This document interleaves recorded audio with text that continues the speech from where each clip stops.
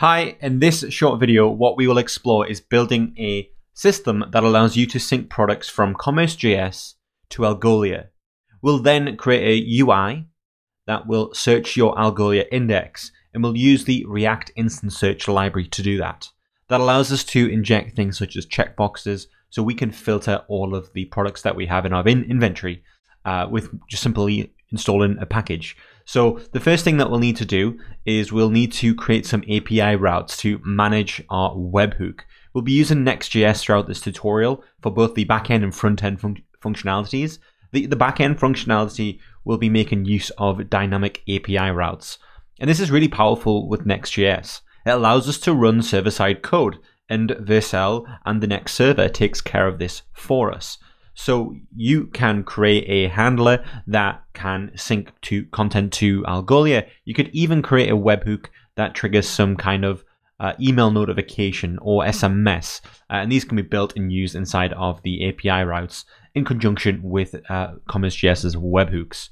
Then obviously, the thing that ties all this together is Commerce.js itself. Commerce.js is a huge e-commerce platform that's built for developers. It's super friendly to anyone that is looking to get started in the e-commerce space. There's a ton of different getting started tutorials and example projects. But I'm going to dive in. I suggest you go and create an account with both Commerce.js and with Algolia. And if you haven't heard of Algolia, well, again, this is an excellent tool for search. They have amazing APIs and also UI libraries and SDKs, so you can interact and search all of the data that you have and that you want to index. And we'll explore all of this throughout this tutorial. But yeah, create an account with Commerce.js and Algolia, and then we're ready to roll. So take from this tutorial what you can. I'm going to dive in. It's going to be really fast paced, and we're going to get as much going as possible. So I hope you enjoy. First, let's enter the check dashboard and add a new webhook. And the events we want to watch for are products created, deleted, and updated. Then we need to provide a URL for our webhook. And for the demonstration of this tutorial, what we'll do is we'll grab a new hookbin endpoint and we'll paste that into here. We'll go back and update this with our live webhook a little later, but let's just have a look and see what the payload looks like that Commerce.js fires. Then all that's left to do to trigger this webhook is edit any one of your products, or create one, or delete one. So inside of my product here, I'm just going to update the name for the product and click Save. Now that the product's been saved, if we go to Hookbin and refresh, we'll see that just a few seconds ago, a new event was triggered through check. And this endpoint was triggered, and all of the data that we need to sync to Algolia has been provided to us in the payload. This includes the name that we changed, the description, price, and anything else. Let's begin by initializing a new Next.js project.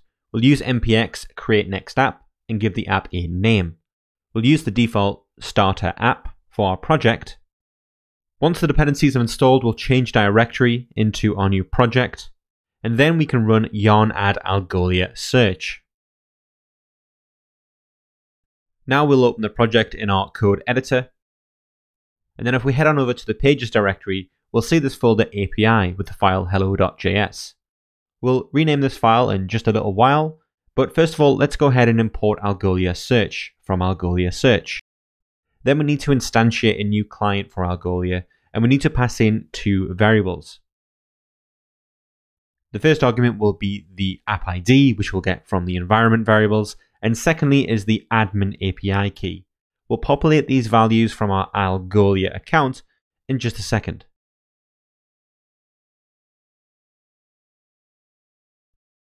But first, let's continue writing our serverless function. And this is a function that will be invoked whenever our webhook is triggered. First, let's have a look at Algolia's docs and see what we need to do. When we call index.saveObject, we need to pass in the actual object. The object must include the object ID. This is how you can reference it and call to update it later or delete it. So first, let's destructure from the request body the event and the payload. Now the event body is what's given to us from Commerce.js when that webhook is triggered. So first we'll destructure the ID, and we'll also reassign it to the variable object ID. Then we'll spread everything else into the variable payload. We can then use the event and destructure that. Let's first get the resource and then the trigger. We're using a destruction of array method here, and so we need to split the event by the period in the middle. If we head on over to our example payload, we can see we have the event products.update. So if we just run some JavaScript in our browser, we can see what the output looks here. Here we have an array, products, and update.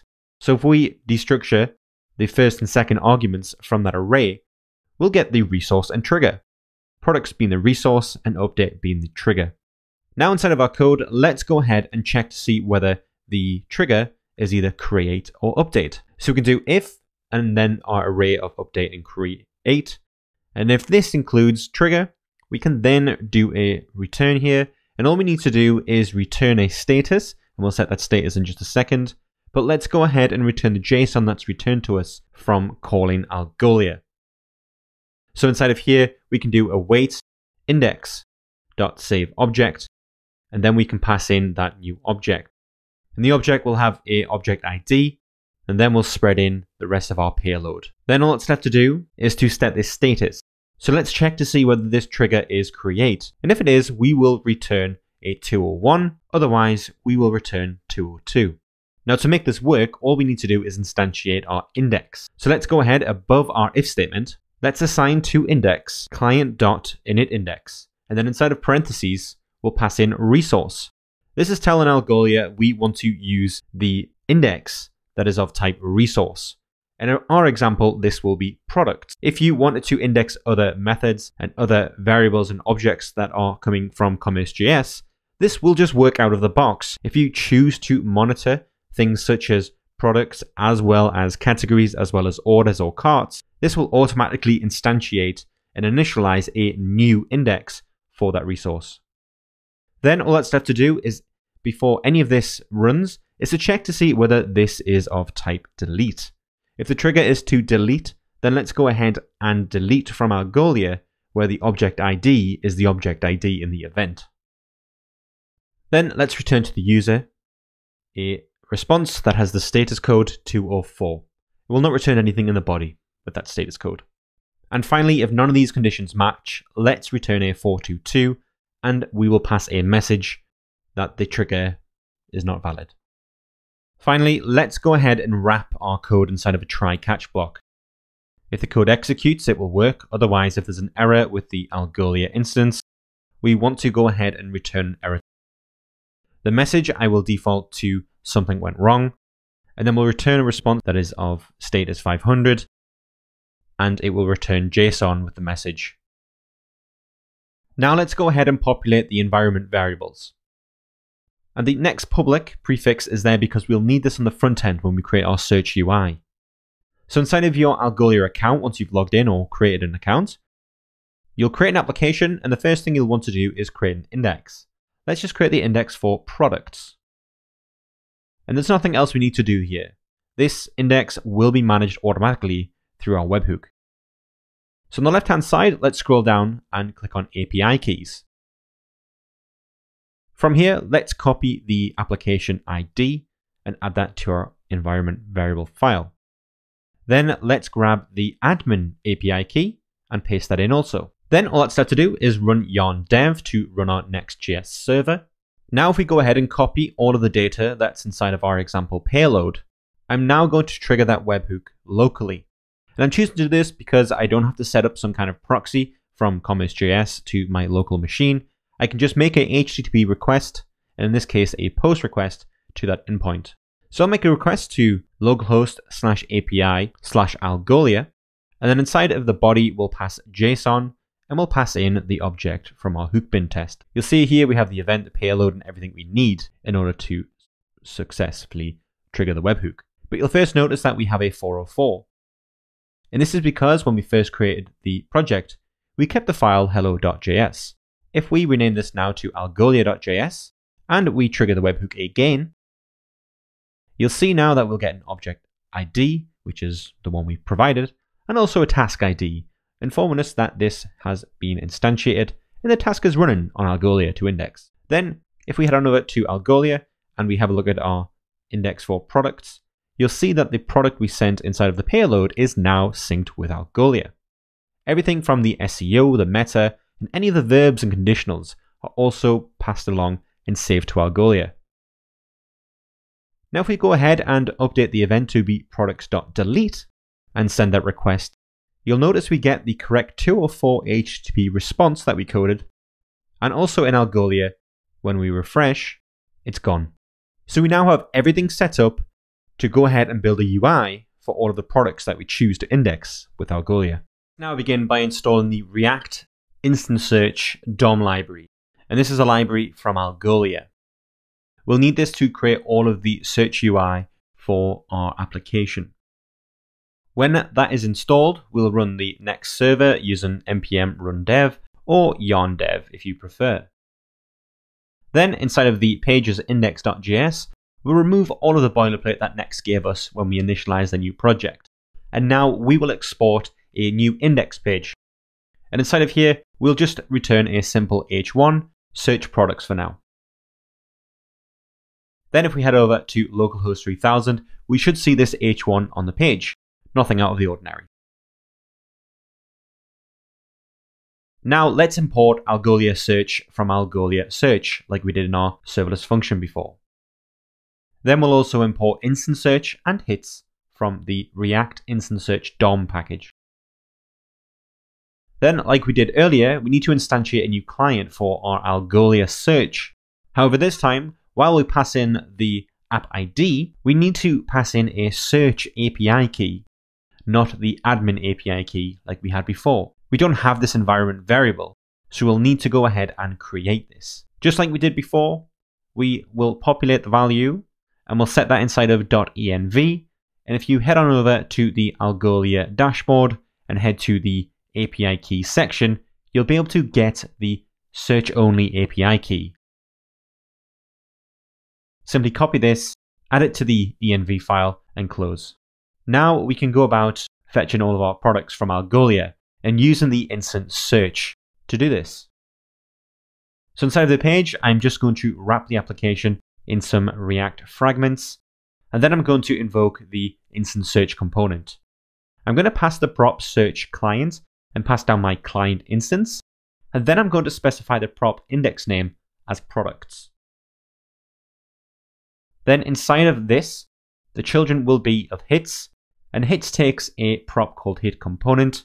So if we pass a new component called product, what we can do is we can destructure hit from the props that are passed to the product component. For now, let's just return all of the JSON that is inside of hit. Now, if we stop and restart the Next server to pick up the new env variables and head over to localhost 3000, we should see that we have a network request. And inside of the network request, you will get the results and the hits from Algolia. Now, in this case, there are none because the last thing we did was delete the product from Algolia. So if I make the same request as earlier, but this time change the event to products.create, this will create and index that product with Algolia. And if we refresh, we'll see that we have the kitchen sink journal that we added through that event. Let's now take a look at the Algolia documentation for React InstantSearch. If we have a look on the left, we can see that we have a widget showcase. If we open up this widget showcase, you can see there are various parts to it. As we scroll down, we can see that we have some kind of breadcrumb component. We have some stats about how many results we have and how long it took to fetch those results. Then we have things like sorting our results by price.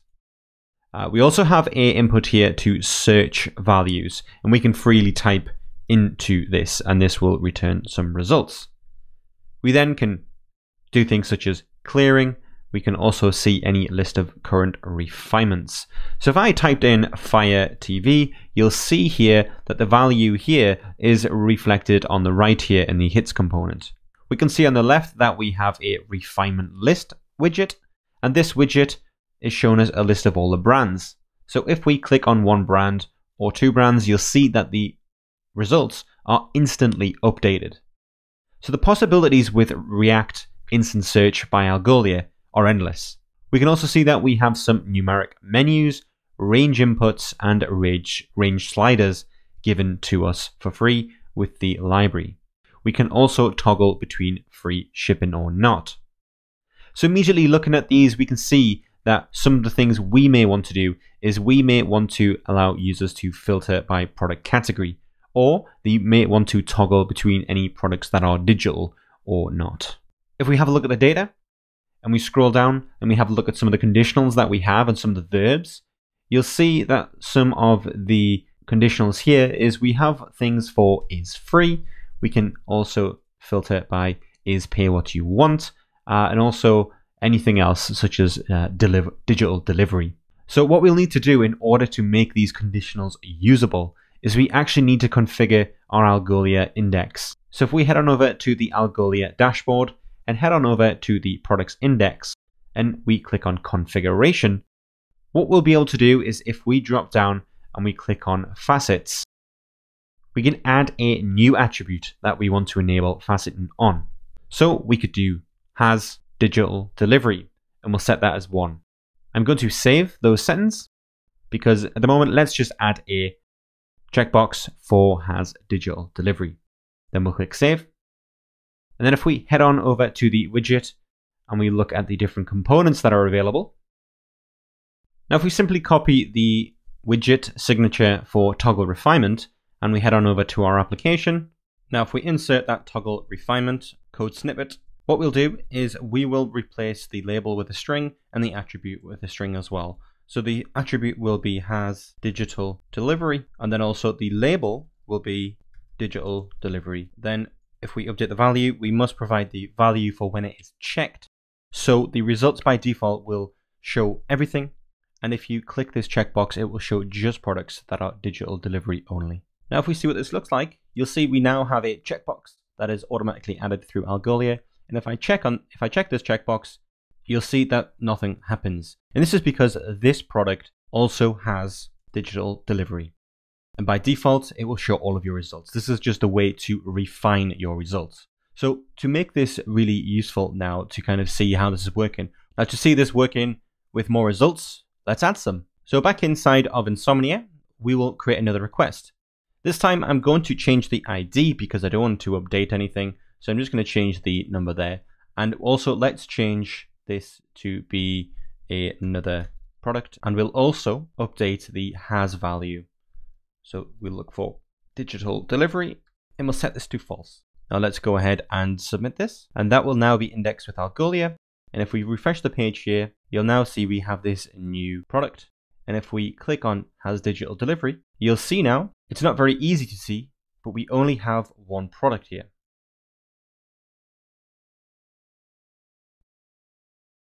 If we uncheck that, you'll see that the other results come back. So let's add some more products because next we want to add a refinement list component for our categories. So I'm going to go back here and I'm also going to change this ID. These IDs just need to be unique. And then the name, we'll just change this to be the kitchen sink journal 2. And also we'll scroll down to where it passes the categories.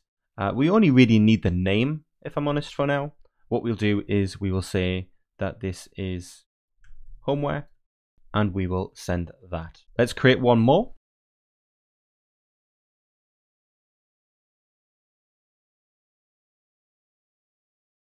So we'll create the category bedroom and we will create another unique ID for our product.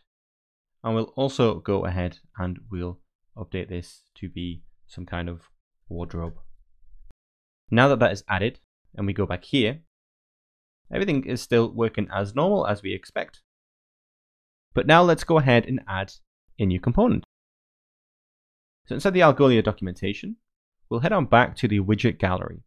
And this time what we want to do is we want to take this refinement list component. So let's take a look at the docs and see what's required here. Let's scroll down and see a few examples. First, we'll need to import the refinement list component. So let's do that. Now we've imported that, we can then invoke the component like this. And this time this will be categories. Now this won't work if we check, nothing will appear. What we need to do is we need to tell Algolia that we want to search on this. So here we'll do categories. We'll actually call categories.name and we'll save and review. And then back inside of our code, we will update this to be categories.name. Then back on localhost 3000, you'll now see we can click between these results and we can see products. You can see these are changing based on the entries that I add. So this is all of the data inside of Algolia, and you can use this to display a product grid like you would on your normal website, and then you can add a really advanced search. So you see here when I click these two that the actual number of results actually update inside of the refinement list component. So as I click here, or I click has digital delivery, these results will automatically update, making it really easy for your users to find the products they want. You can do so much more with Algolia, including customizing the look and feel of the existing components and creating your own. I've set up Tailwind with this project so I can style all of the components. I've then applied some of the styles to create this look that we have here. This is all of the components built by Algolia, but I am able to style those myself to match the look and feel of my existing website. When we first started, we created a webhook and we entered a hookbin URL. This hookbin URL allowed us very quickly to get a copy of the payload that was sent from check. However, this is not very useful in development, nor is it useful in production. What you'll want to do is you will want to set a URL here in production to your live website. So this could end up being yourwebsite.com/API/Algolia. What we'll do for development purposes to actually emulate the entire flow is we are going to use a service called ngrok. And what this allows us to do inside of the terminal is tunnel through a request from an endpoint to our local host. So if we make a copy of this HTTPS endpoint, and then back inside of check, we add this, and don't forget to add /API/Algolia and save. What we'll now be able to do is if we go to a product, let's say Walnut Cookstools, and we just update the name, we save that product. If we head back to webhooks, what we should now see is that this has been triggered. Now back in here, if we refresh, you'll now see that the title of the product has been updated. So this entire flow is working with ngrok locally, and this is typically something that I would do during development. This endpoint will change every time you stop and start ngrok, so you can pay for a persisted URL to make that process a little easier. You could also set inside of your deployment service such as Netlify or Vercel a preview endpoint or environment variable for your endpoints, and you can always keep those up to date inside of check. You could even fire up multiple webhooks whenever anything updates. It could go to your staging environment, and it could also go to your production environment. So there's just a few ways in which you can manage your webhook URLs. Personally, I prefer using ngrok during development. So hopefully you found this tutorial useful, and if you've got any questions, please feel free to reach out in the comments, and all of the code for this is available on GitHub.